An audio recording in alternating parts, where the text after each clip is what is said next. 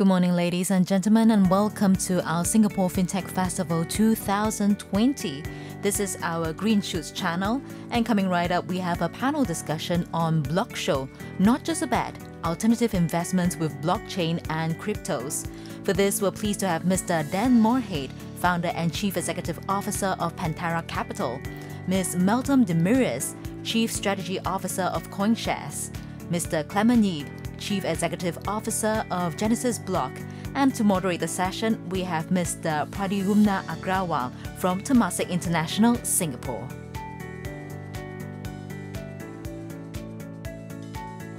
Excited to be live here. A very, very special thank you for our panelists.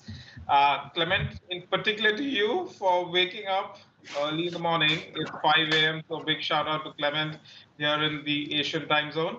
And Meltem, who is still trading or has finished trading on the markets, and we were just discussing why it doesn't make sense. Anyway, thank you guys. Very warm welcome. Anything you want to say as opening comments on your side? I don't think the introduction would do justice to you guys. So Meltem, anything on your side to add from your background? I mean, look, I just want to start by saying before we started this discussion, we were just chatting about how silly it is that, I'm accustomed to trading in the crypto markets 24/7.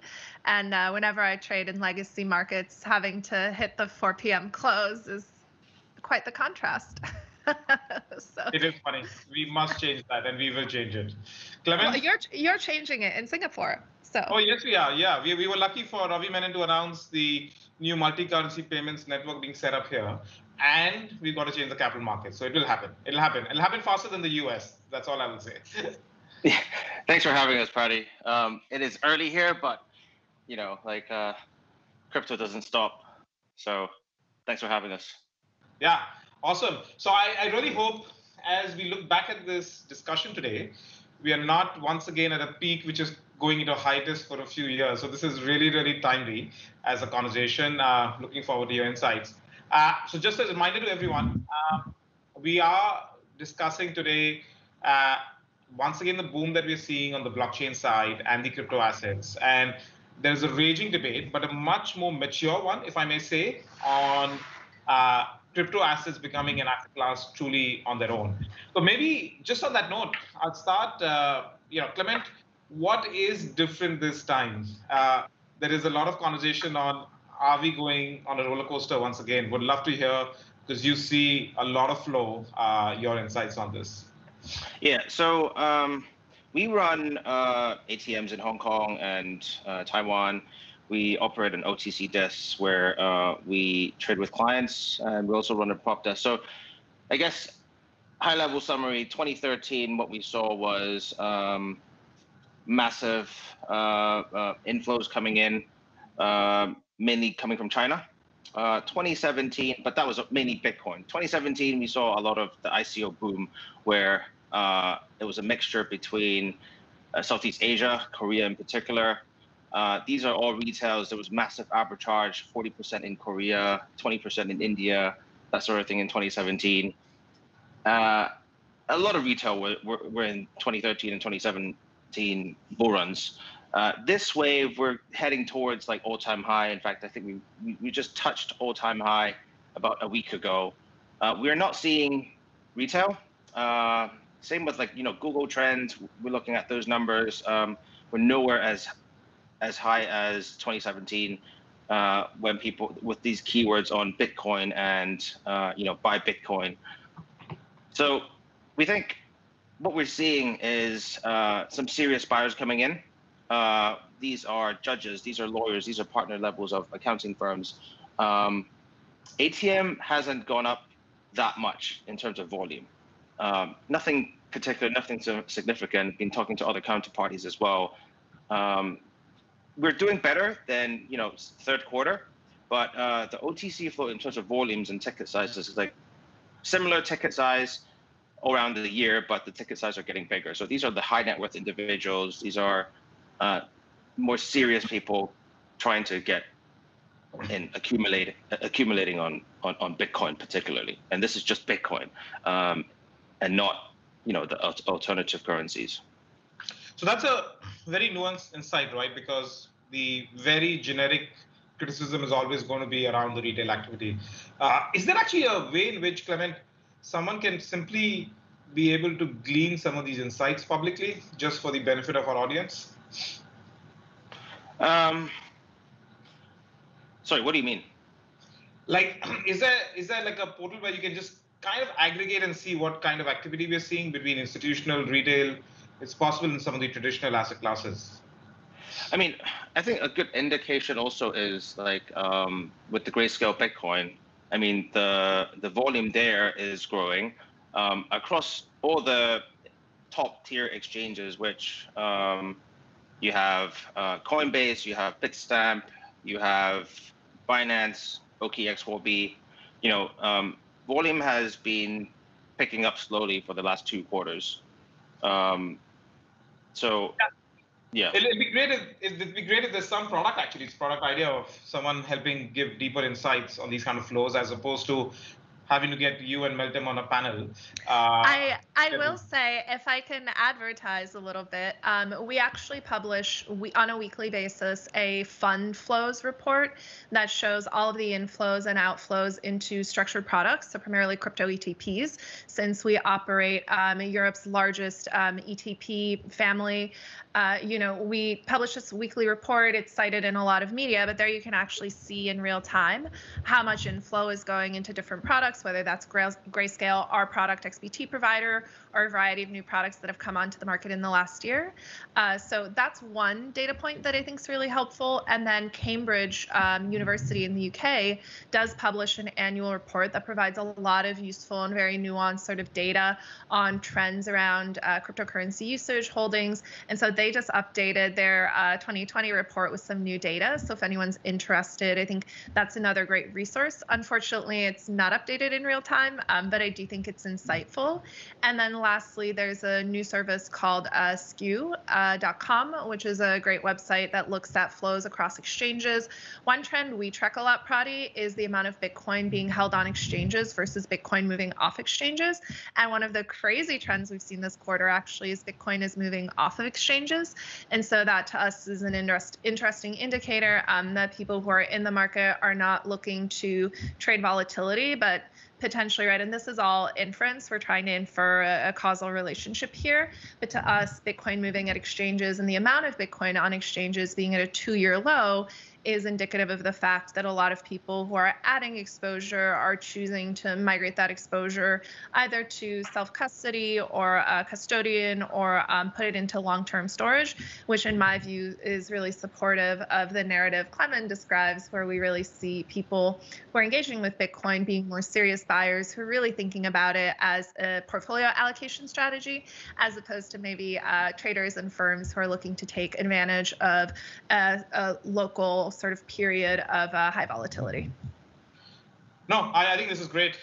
This is just for our audience as they listen to this right now, or probably much later in the video recording. So do take note of that. So just on that note, Meltem, it will be great to, coming from an institutional investor and an organization which has traditionally taken a more fundamental value view to any asset class or any individual stocks, any proxy for stocks that we've held, would be great, very briefly, if you could share some insights on the kind of frameworks that you're seeing emerge.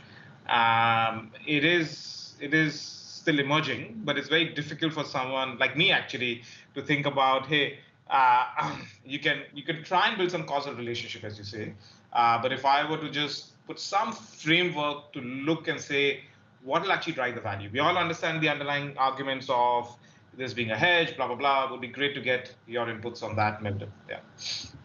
Sure. So valuation is a topic that comes up a lot, and specifically valuation methodology. We have hosted a number of workshops with CFOs and with the CFA Institute around crypto asset valuation, where crypto fits in a portfolio allocation strategies. So this is an important conversation. My background, I come from the commodities industry. So the model that we find resonates well, and actually it's interesting, a lot of people in crypto either come from FX or commodities, because I think if you've traded FX or commodities, right, you're accustomed to sort of thinking through models where you're thinking about supply, demand, and sort of global flows. So the one model that that's been really interesting, and there are a few permutations of this, is the stock to flow model. And in fact, interestingly, today at SALT, which is a large global asset management conference hosted by Anthony Scaramucci actually did a live session with Plan B, who is an anonymous person on Twitter, who is the author of the stock to flow model. So it just goes to show you what a weird world we're living in the year 2020. So stock to flow is a model that basically attempts to look at supply and demand. The great thing about Bitcoin and modeling Bitcoin is that the supply schedule of Bitcoin is fixed. It's programmatic. We can map it out. 85% of all Bitcoin that will ever exist have already been mined. So we have an understanding of what the daily, weekly, monthly, annual supply is. Through our fund flows report and through public announcements like that of Square and MicroStrategy, and today Mass Mutual, the insurance company buying Bitcoin, we understand demand. And so we see consistently week after week, quarter after quarter, the amount of demand for Bitcoin is outpacing supply that's coming into the market through the production of newly mined Bitcoin.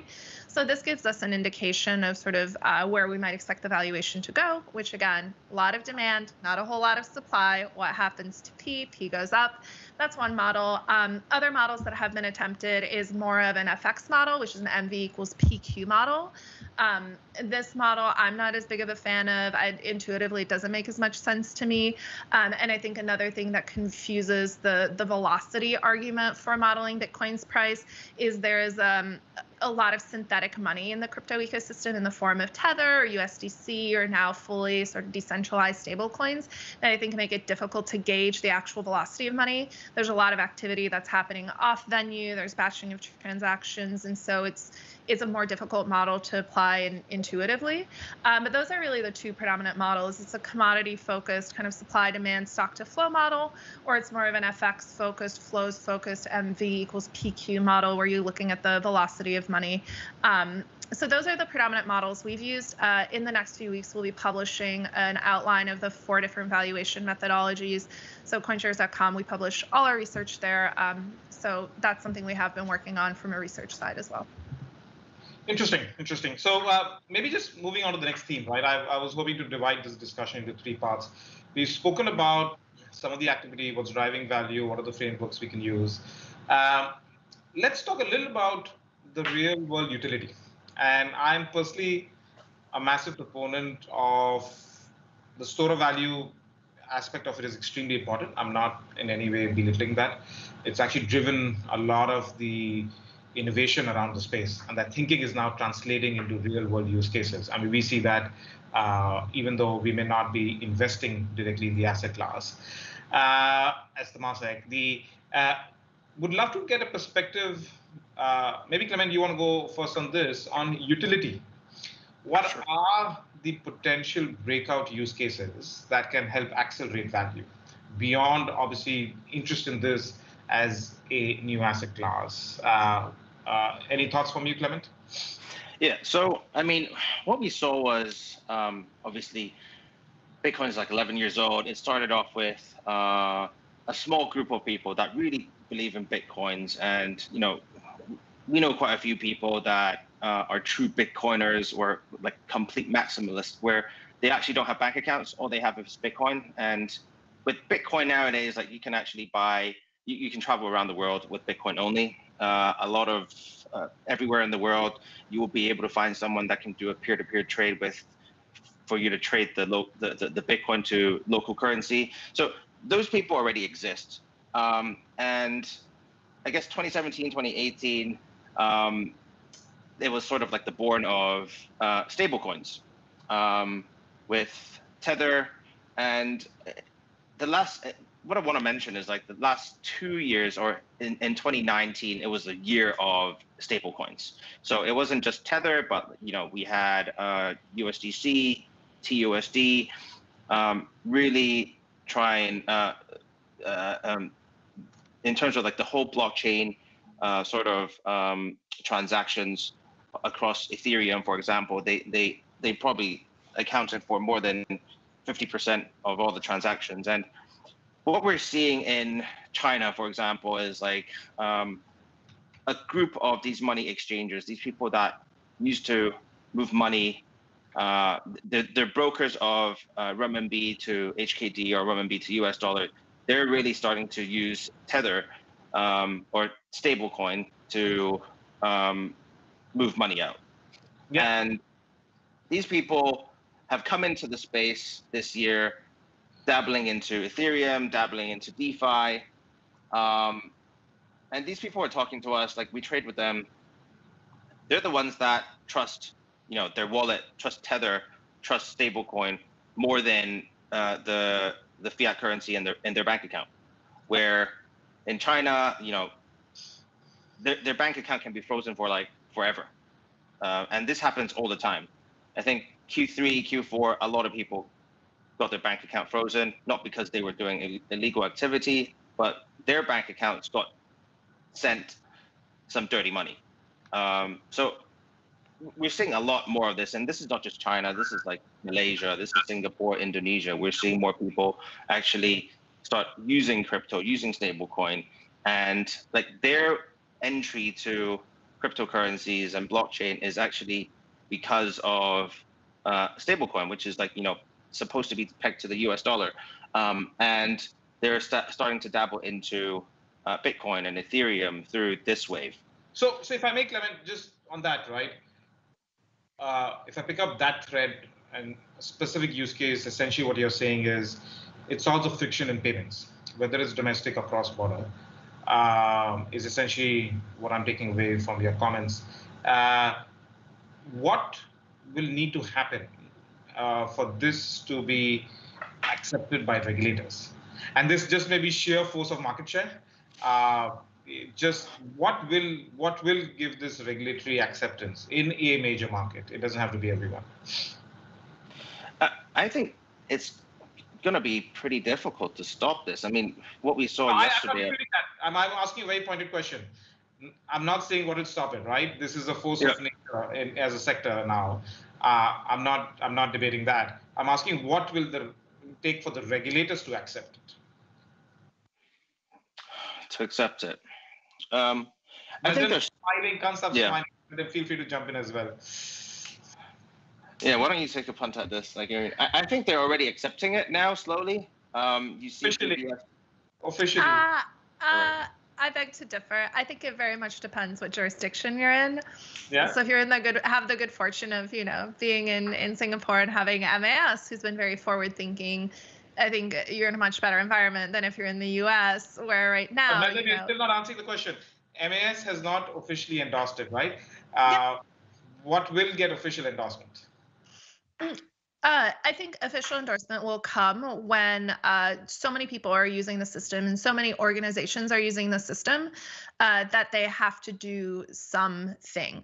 Like I sit in the US, so the biggest issue we're facing in the US right now is there are only a few banks that have access directly to the Fed, right? And so, I was just complaining, T+2, T+3 is the reality for most people. I have forgotten that it takes 3 days to transfer money in the US because I've been so accustomed to using USDC or crypto synthetic dollars that I can send within 2 seconds. It's like mind-boggling to me that it takes 3 days to send money.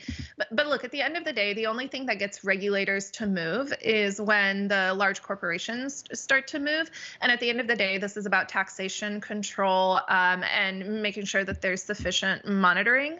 And so I think for most regulators right now, this is still very small in comparison to other parts of the financial market. Crypto is still very, very minuscule, right? So it really takes time for this to grow. And as the volumes grow, I think it becomes a more relevant concern.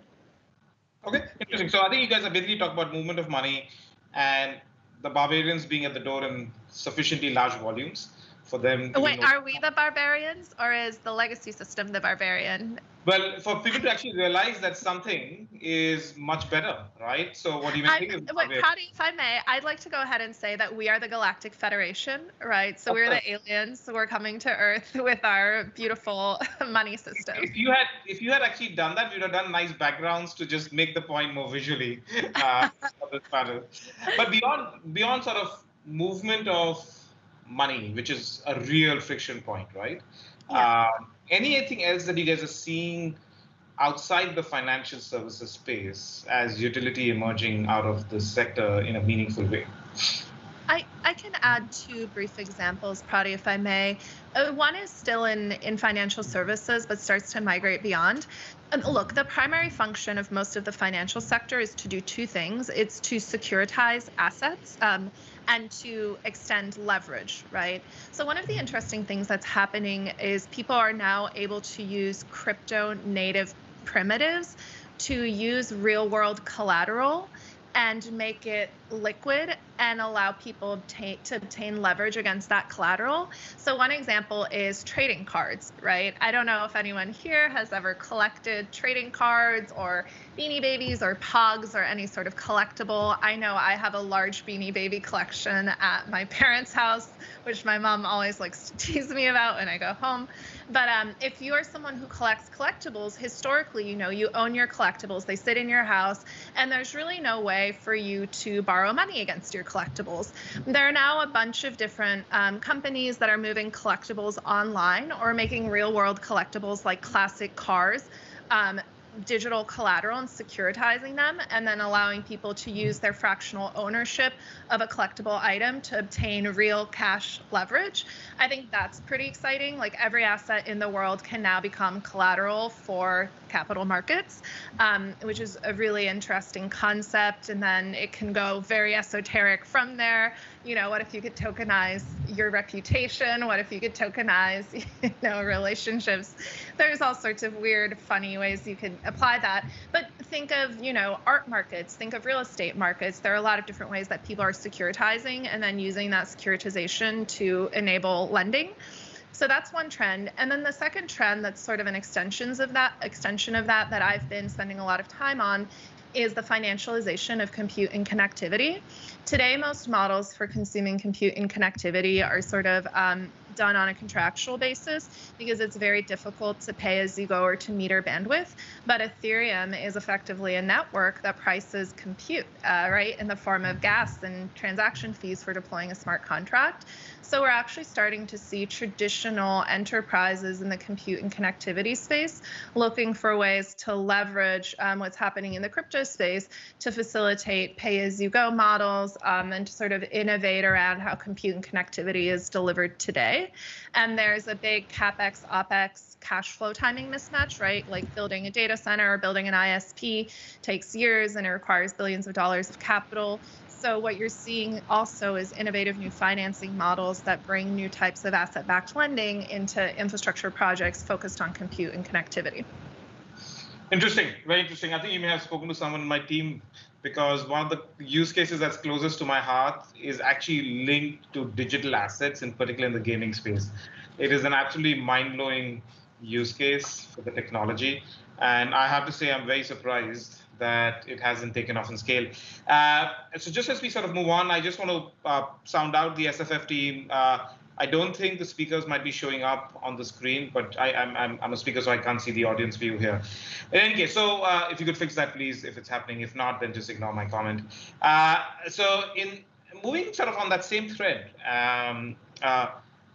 what I would say, what I'm seeing a little bit, I know I'm the moderator here, but I'll just add a little bit of perspective on this, is that there is obviously the whole store of value use case, but just truly a lot of that decentralized technology, we are beginning to see actual use cases emerge, especially around things like data and identity. And I think you refer to that, Meltem.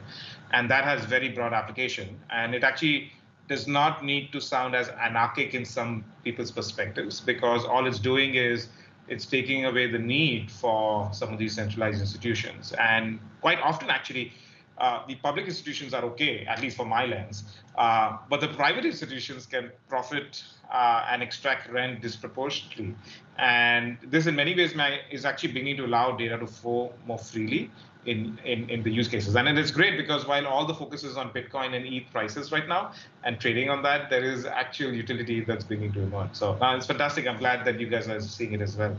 Awesome. So just moving on that same theme, I know when we were chatting ahead, there was a view from Clement and Meltem, you guys, on just the underlying business models. If you sort of take a derivative of the actual asset class, there is a lot of unicorns emerging, but mainly financial intermediaries. And I would love for the sake of the audience, for you to share a perspective on how should we think of these business models compared to SaaS, compared to broader sort of the technology space, including maybe things like fintech? Yeah, I can kick this one off. I've spent a lot of time thinking about this, writing about this, and I've invested in over 250 companies over the last 6 years. So I've spent a lot of time thinking about business models. In my view, one of the challenges with crypto is we're trying to disintermediate financial institutions, but at the same time, crypto businesses need to make money. And so the predominant model today is the banking business model, where you charge transaction fees for facilitating access to blockchain networks and blockchain assets. You internalize the custody fee, or you're able to pass it on to institutional clients who store in size. And then you, this hasn't happened so much yet, but it's starting to happen. We see rehypothecation, where people take assets that are deposited and then lend them out to earn a yield. And then in some cases, they pass that yield on to their clients. This is the predominant model of several large lenders in the US who've created a multi-billion-dollar marketplace for this type of asset-backed, crypto collateral-backed lending. So the predominant model we've seen, and most of the unicorns in the crypto space today, are financial intermediaries. They're effectively banks built around crypto. Now, with some of the business models that I think are more interesting on the enterprise SaaS side is really what Bitcoin is. It's a giant telecommunication network. All we're doing is we're communicating value, right? And so I think some of the business models around providing access to the network and then arbitraging inefficiencies in the physical Bitcoin network are really interesting. So these are things like hash rate swaps and other sort of compute and connectivity derivatives that are emerging. So the financialization of compute is something we've long been really interested and passionate about, and we see that happening at scale now. And then the last business model that's being experimented with here is the token business model, where if you create a network and the token allows people to somehow participate in the network, either in the form of governance or having access to being able to do compute on the network, like with Ether. We've seen that business model be really successful in some instances, although I think there's still a lot of unanswered questions because we don't yet have mental models or theoretical frameworks for how these business models should function. But I think there are a lot of signs of, early winners and early successes in that sort of model. Ether has a $25 billion market cap. That to me is a pretty clear sign that people, and people are using Ether in transactions on a day-to-day basis. They're using Ether as gas to fuel compute on the Ethereum network. So I think this is one interesting early example of tokenized business models. Yeah, so what would be great, Meltem, is, if I may take the liberty, is if veterans like yourselves can also talk on this kind of utility that you're seeing in emerge, business models that are seeing to emerge. More often, right? I think the focus shifts too much sometimes on the price and the store of value, which I agree is not an established norm yet. So there's a need to get the word out there. Clement, would love to get your perspective, including what are you seeing from a China lens, and you're uniquely placed in this part of the world in terms of business models emerging there. Yeah. So I mean, apart from people obviously started with, a lot of people started using Tether. I mean, Tether went from like 3 billion to now it's like 18 billion cap. And they're starting to shift into, so this year is the year of DeFi, right? It started off with Compound and all these different protocols. So they're actually, what we're seeing is like they're also learning about how to get yield on Ethereum using their stablecoin to get, right now it's like not much, 3%, 4%, but on top of if they leverage that, they're getting like double-digit yields. Probably not that anymore, but like easily like 6 to 7% yields, interacting with, these decentralized protocols where their only risk is smart contract risk. But we're seeing more and more people starting to do that, and another places like Uniswap providing liquidity. Again, we're seeing these people that don't have any Bitcoin. They started with USDT, helping people, facilitating people with moving money. A lot of the times in China is like these brokers are actually holding their clients' money as well, and they're giving them ideas on how this is like a safe option for them to generate some yield on the assets that they have. They're happy with the US dollars. Obviously, I don't think they quite understand like the risk on these stable coins. But they're interacting with the blockchain, and it's fascinating to see. I mean, we're doing this all the time as well, and it's fascinating to see these people went from using it to just move money to now really using the blockchain to generate yield for themselves.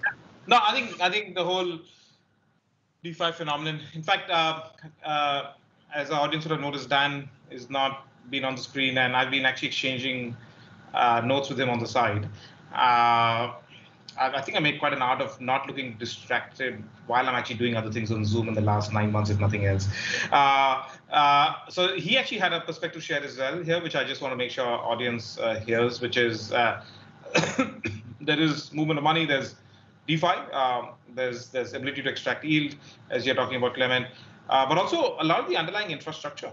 So he shared with us one example, which some people will be aware of, but just for more broad consumption, like Filecoin, where Dan believes it can be the next generation marketplace for data storage, a true sort of peer-to-peer marketplace.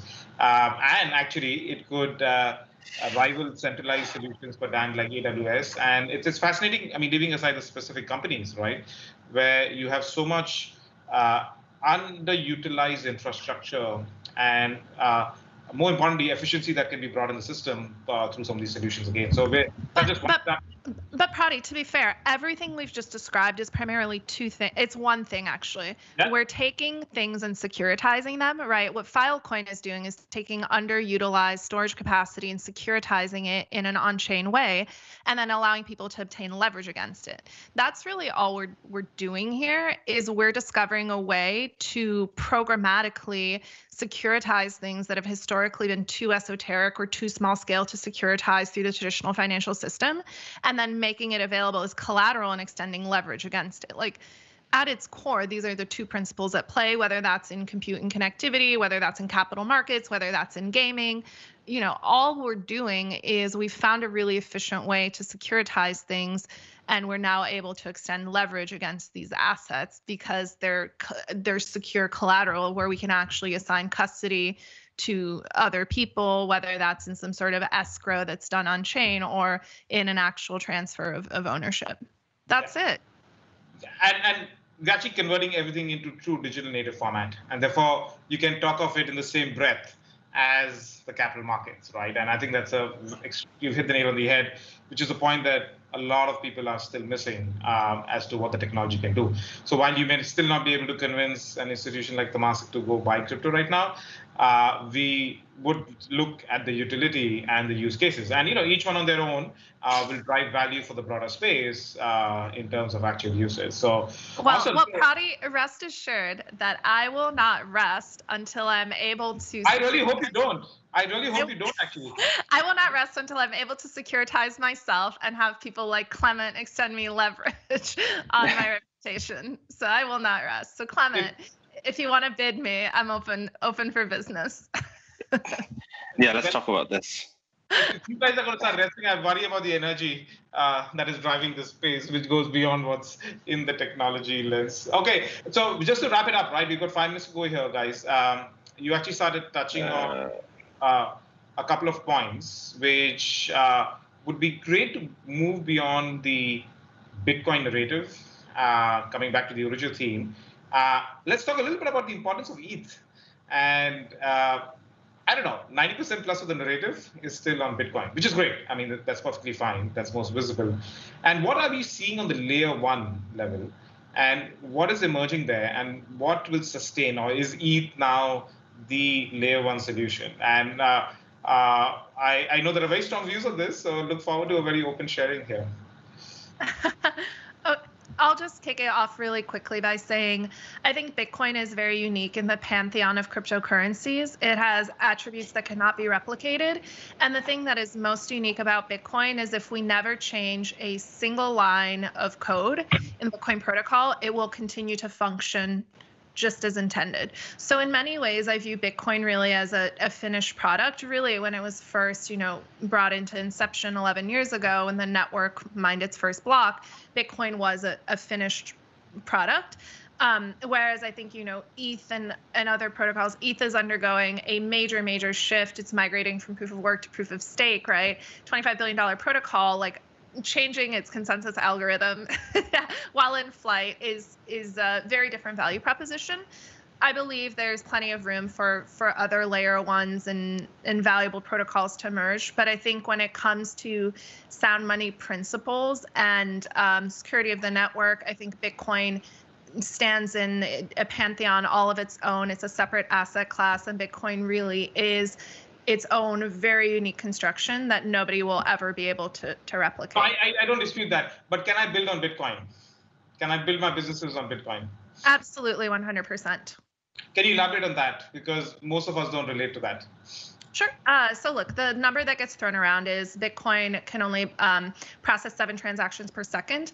There are now new innovations on top of Bitcoin. So Lightning Network extends Bitcoin into layer 2. So there are all of these sort of innovations getting built around Bitcoin that instead of tampering with the core protocol and changing the parameters of the core protocol, what happens in Bitcoin is the core protocol is sacrosanct. It's not changed. And all of the innovation is relegated to sort of layer 2s. So innovations happening on a separate layer that anchor back to the core Bitcoin blockchain, but don't tamper with any attributes of that.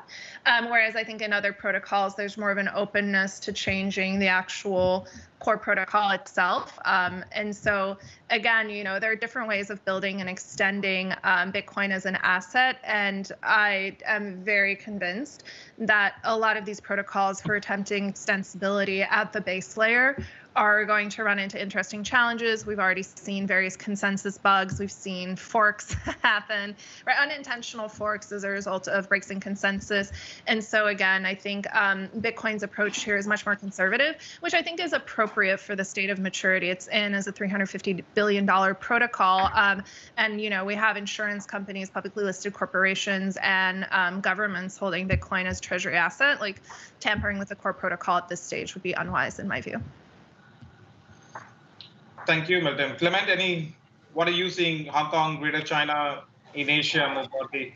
Yeah, so I mean, Bitcoin by far is still, it trumps everything else in the space. But what's interesting, I guess, other layer ones that we're seeing is, Solana is a blockchain that we feel very promising. We've made plenty of investments on top, like on other projects that are building on top of Solana. Mainnet just launched, 2-3 months ago, and one thing that's extremely interesting is we've been trying on Ethereum for quite a long time. There is scalability issues with DeFi boom in the last this entire year. Like the network was really jammed, where transaction fees were $20 up to $20 just to make a transaction. So that's going to be challenging for Ethereum. But there is a roadmap. It's probably going to take 2 to 3 years for that upgrade, as Meltem mentioned. So we're also actively looking at other layer ones. So and one particular to mention is Solana for us. We think it's quite promising. No, that's interesting. I mean, we ourselves are seeing quite a preponderance of layer ones. And again, just to get input in from Dan, who's not here live with us, but has actually been contributing content here, and he's calling out Polkadot. And putting aside the fact that I think they're investors in Polkadot, I will say that the scalability issue that you've referred to is being solved by folks like Polkadot. It's just now that the toolings need to be put in place to, as Dan says, launch decentralized applications on it. And if they can execute against it, then we will see more competition for Ethereum, and which is good for the space, really, right? But to be fair, it's all about where the liquidity flows. And right now, the liquidity is number 1 on Bitcoin, number 2 Ether. Every other chain is bridging its way back to Ethereum by wrapping their tokens and putting them on top of Ethereum, right? Yeah. That is where the liquidity is, and I think that liquidity is king, always is, always will be, always has been. So that's a super conclusion, and with that, we'll wrap up our discussion today. Thank you guys for being awesome panelists. Thank you very much. Thank you, Prady. Thank you, Prady.